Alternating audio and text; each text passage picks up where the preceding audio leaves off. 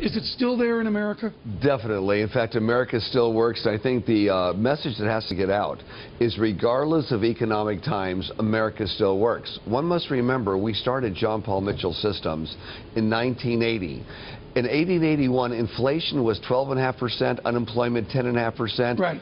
Prime interest 17%, and you wait in line to get gasoline. And that's how we started with $700. I mean, within the product development, some would say you've struck lightning twice. I mean, they don't even know about the House of Blues ownership you had 1 million years ago and all the other things you've done. How did you do it twice? Everybody else would have coasted after Paul Mitchell.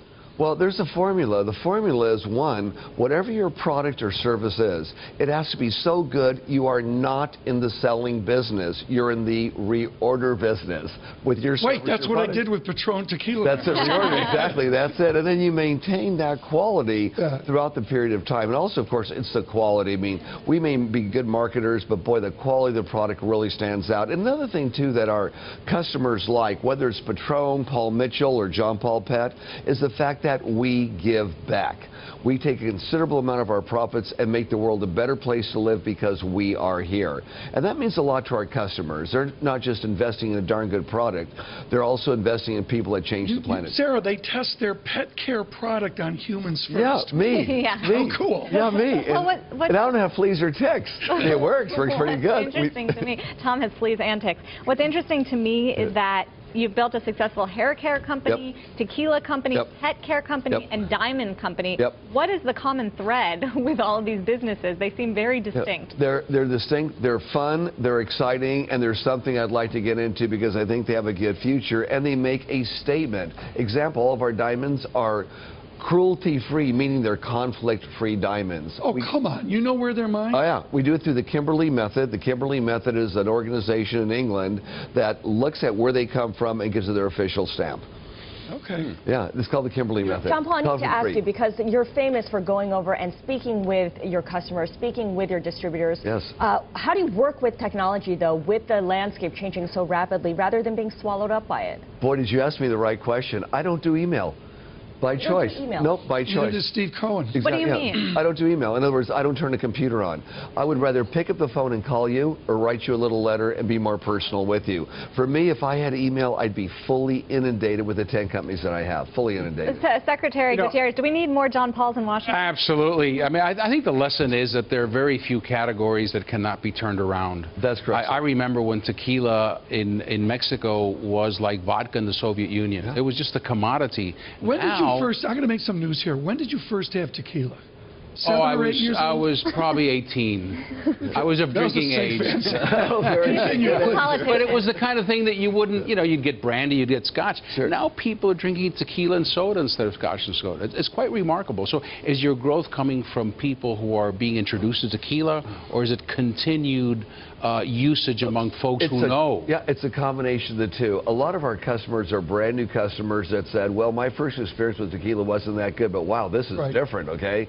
And a lot of others are people that tried Patron, liked it, went and tried other brands, and all of a sudden came right back to Patron because the overall... So we're growing double digit. John Paul, I want to switch gears. I have both of you here. You're with Greek and immigrant heritage and, of course, Cuban heritage. There is Ellis Island in San Francisco. There is Angel Island. The Secretary writes a letter with 100 Republicans today saying to the Republican Party, wake up. What would you say to the Republican Party? What I would say is to everybody, if it wasn't for immigrants, I wouldn't be here. I'm first-generation American.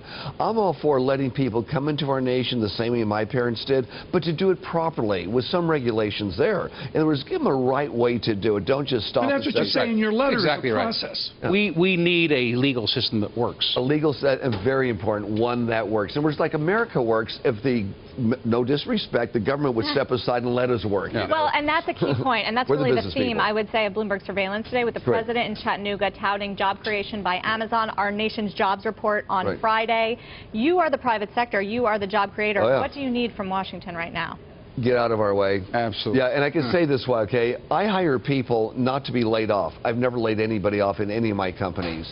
But we give people a responsibility of 2 or 3 people, not just one.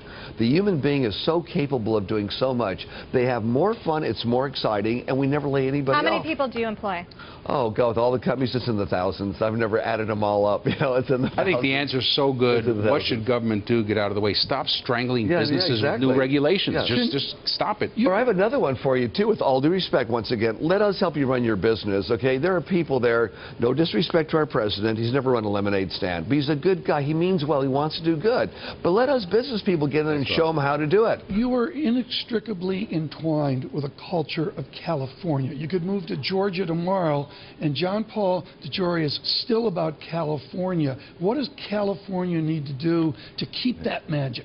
Well, I've been living in Austin, Texas for 13 years. However, we have our major business there with Paul Mitchell and others in California. What they need to do is, one, get out of people's way, let private industry take care of some of the things they're trying to take care of with themselves, where they're spending money foolishly. In other words, step back, let private business take it over. I'll give you a very fast example. I know I'm running out of time here. Appalachia, 150,000 families unemployed on food stamps. I went into there 3 years ago, private sector, started Grow Appalachia. 15,000 of them are eating out of their own gardens right now. And the goal is to go to 150,000. So in other words, show people how to help themselves, and that's what we do from the private sector. We'd love to do it with, with our administration. Give us a chance. Let us get in there. Absolutely. If you have to pay us, give us $1. Save your money and just get out of the way and stop doing it. Let us help you. Let us help you in there. You're all good guys, but let us help you. We know what we're doing. We've hired people before, and we don't lay people off. We know what the trick is.